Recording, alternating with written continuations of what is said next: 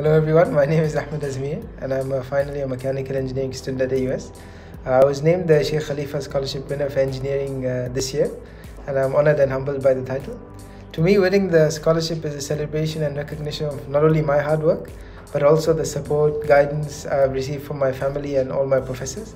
And I'm certain that inshallah the scholarship will open up many more opportunities in the future. If I were to give any advice to my fellow AUS students, I'd tell them to work hard, work honestly, and explore the opportunities that AUS have available for us. And inshallah you will be successful in the future as well.